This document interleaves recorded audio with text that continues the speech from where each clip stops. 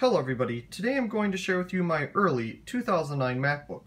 This particular MacBook was introduced in January 21st of 2009 and was the second to last of this model to be produced before its discontinuation and introduction of the new unibody white polycarbonate MacBooks. Inside this machine we have an Intel Core 2 Duo running at 2 GHz, 4 GB of DDR2 RAM, which is the maximum officially supported amount by Apple, although I do believe it can support more than that, a 160 GB hard drive, a SuperDrive, and Nvidia GeForce 9400M graphics with 256 MB of dedicated video RAM, running this 13.3-inch 1280 by 800 display. This MacBook has been seen in previous videos, but operating systems and applications have been updated and changed. So we will go ahead and see how well this MacBook holds up in 2016. But first, let's take a look at the ports. Before we take a look at the ports, on the back of the machine or on the back of the screen, we will find our light up Apple logo, which is of course off right now as the machine is powered down. Moving our way down the back of the screen, we will eventually find our hinge, and on either side we will find our stereo speakers. Of course, in the middle we have our air vents for ventilation of the machine. On the right hand side of the machine, the only thing we will find is our SuperDrive. Working our way down the left hand side of the machine, we will find our ports. First we have our MagSafe connector, our Ethernet jack, mini DVI video out, FireWire 400, two USB 2.0 ports, audio in and audio out, along with a Kensington lock port. On the front of the machine we'll find our IR receiver along with our sleep-wake indicator light. And of course also on the front of the machine we have our latch. There isn't a button here or anything to worry about as the screen is held shut with magnets. So all you have to do of course is put your finger there and it pulls right open with just one hand. On the top of the machine we will find our microphone, 480p FaceTime camera, and our status light to show when the camera is in operation. As previously seen, the speakers on the back of the machine get their sound forced towards you when the screen is open. Of course we have the speaker on the right side as well. Here we can also find our power button, and in the middle we will find our MacBook logo. Of course, in the middle of the machine we will find our full-size Apple keyboard along with our trackpad. This one of course has the button at the bottom, but it does support two-finger gestures.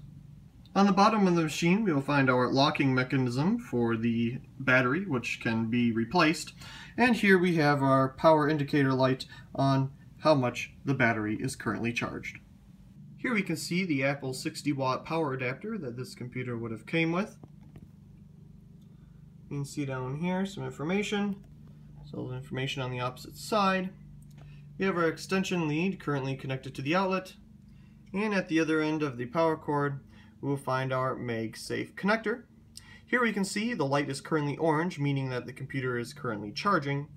When of course it is fully charged, the light turns green. We also have the light on the opposite side of the connector as well, so it doesn't matter what way you put it. And the nice thing about MagSafe is if somebody trips over it, it unplugs itself. It's magnetic. You just hold it there and it'll find its way in. Okay, so let's go ahead and turn it on. Here we go.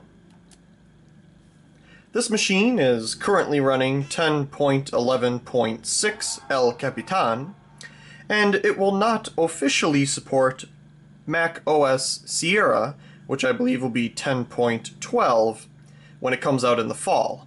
Although I believe there's already a patch out for that, so it is possible to run Mac OS Sierra on this machine with a patch.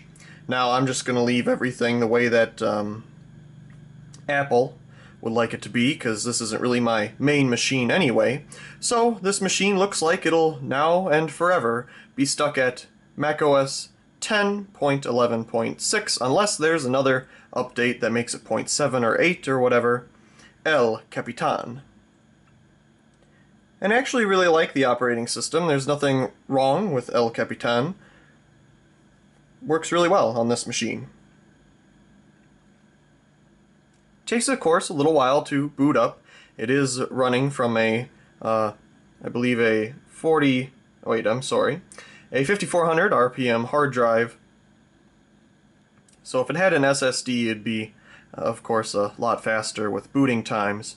But I do notice that once the operating system is booted up, it gets going pretty quick and applications load fast, and there really isn't any issues with the machine in that regard. So let's go ahead and click on the Apple logo up here. Just gotta think a little bit.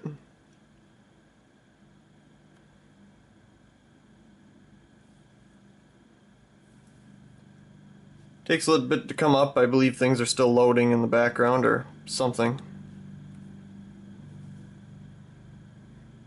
While that is loading, if you take a look up here, we have our Wi-Fi, and that is compatible with all of the wireless securities of today. So there's no problem connecting to any wireless network that is of today. And here we have our information screen. You can see we are running OS X El Capitan version 10.11.6, and there you can see all the specs that I mentioned earlier. Go ahead and take a look at the display. You can see the storage here. Now, you probably won't have as much space filled up here. I have a lot of random applications on here for whatever you might need it for. So if you only had, documents and you do use this computer for college, I believe you'll have enough space. I mean, you're just typing papers and things like that. Of course, you can see the memory. As mentioned previously, this is the officially supported amount, and I just like to stick with that. That's fine. I don't need to spend more for it anyway. Like I said, this isn't my main machine, but it definitely helps out, as in previous videos where I believe it had 2 gigs or something, the 4 gigs really does help. Of course, there's support and service there as well. So let's go ahead and exit out of that. Now, being El Capitan, everything on this machine would run just like you would expect in a modern day and age of 2016. Of course, we have our Finder, which you can find all of your files, just like Windows Explorer. Launchpad will have your applications, and you can, of course, switch between all of that there. You just click there to get rid of it. Safari, Firefox, and Google Chrome are all up to date. They're all supported. Everything on them works fantastic. Flash is still supported on this machine, as it's it's still supported on Windows XP and Snow Leopard as well. So yeah, Flash still works on this machine. And I'm not really going to show you the internet browsers because they would operate just as you would expect. YouTube loads perfectly fine, and all websites that require Flash or HTML5 load just fine. There's really no issues there. All the modern web browsers that are supported work perfectly fine. As you can see, we do have a new addition compared to the video from last year of this machine. This machine now has Office 2016 on it, which just came out, I believe, a couple months ago. I got it when it came out, as my university supplies us with all that kind of stuff. And let's see, I can't remember what we all have here. Office 2016 for Mac. I don't know if there's different versions, but we have Excel, OneNote, Outlook, PowerPoint, and Word. Of course, you can run older versions, such as Office 2011 or Office 2008 are also supported. But most people want to use the most up-to-date software, so let's go ahead and take a look at how fast Microsoft Word loads. If you need to type a paper or whatever you want to use Word for. I do like the 2016 version for Mac because it feels so much more like the Windows version. And I know both versions really well. And apparently I haven't opened this here in a while, so just hit always allow. When you do get Office 2016 for Mac, there isn't a code for it anymore. You have to pay monthly or something, and once again my university takes care of all that kind of stuff, which is really nice of them. And but the thing that I just accepted is a key that comes from the monthly fee or whatever. I don't have to pay that. but you'll have to accept, or I hit always allow, and then that window will never pop up again. But here it'll tell you some new things with it. You just hit continue, and as you can see, it's really similar to Office on Windows. And here you can see all kinds of updates, which I thought I already installed, but apparently not. I will install them later. And here you can see with this installer, we also will still get updates for Office 2011 for Mac as well. So we'll close out of this and I'll update that later. Of course, there's all types of templates here, but we'll just do a blank document. Now, previous versions also had the ribbon design, and well, almost all the previous Mac versions had that because, well, we had our bar up here. But this looks so much more familiar to Windows. So if you are familiar with using the Windows version of Office, everything is pretty much exactly where it should be. As you can kind of see, they might have moved a couple things around. Of course, you can go full screen mode and zoom in a little bit, because I always think they make the page way too small. There, now you can actually like see what you're typing. But everything is where it should be, and it just works really well. The only sad thing about Office 2016 is that it only is supported on, I believe, El Capitan and up. So any operating system below El Capitan, Yosemite, and Mavericks, it's not supported on those operating systems. Anyway, there we saw Word. Enough of me rambling about these applications. Let's go ahead and see how Excel loads, the other really common application.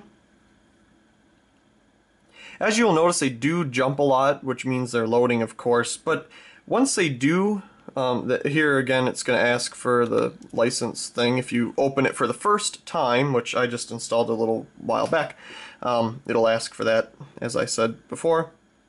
Just hit always allow and it'll never bother you with that again. And you can just open your workbook here. And there it is, just like you would expect it on Windows. So we'll get out of that. Of course, we have iTunes, which is all the way up to date. Minecraft, and that works just fine as well. My cousin's children love to play that, and it works just fine. They played a little while ago, and nothing wrong there if you do like enjoying playing Minecraft. I believe Skype is up to date as well, so there's no problems there. All of these applications pretty much are up to date, and nothing's really out of date other than Office 2008. That's the only thing that I believe isn't really getting support anymore. But it functions just like a Mac that you would go and look at Best Buy or the Apple Store of today. It has the same exact operating system, but of course when Mac OS Sierra comes out in the fall, that'll be a different story. The machines in the store will of course have a different operating system, but this computer functions just fine. There's absolutely no issues with it. If I had to use it for my daily driver, which I did for a little bit in college when my MacBook Pro wasn't working so well, it works just fine. I really haven't had any problems with this machine for compatibility issues or anything of that nature. So, if you're looking for a MacBook, I would recommend this one. It was one of the first MacBooks of this design to have its own dedicated graphics card, which is pretty unique. All the other ones before that had Intel integrated graphics, I do believe. So there's better graphics here as well. So let's go ahead and shut it down because basically everything works just fine. Nothing wrong with anything. It's not like an older Mac where things are questionable like the PowerPCs on the internet today, but everything works fine and it shuts down quick as well. So I really hope you enjoyed this review of my MacBook early 2009 in 2016. Also, please comment, rate, and subscribe, and thank you very much for watching.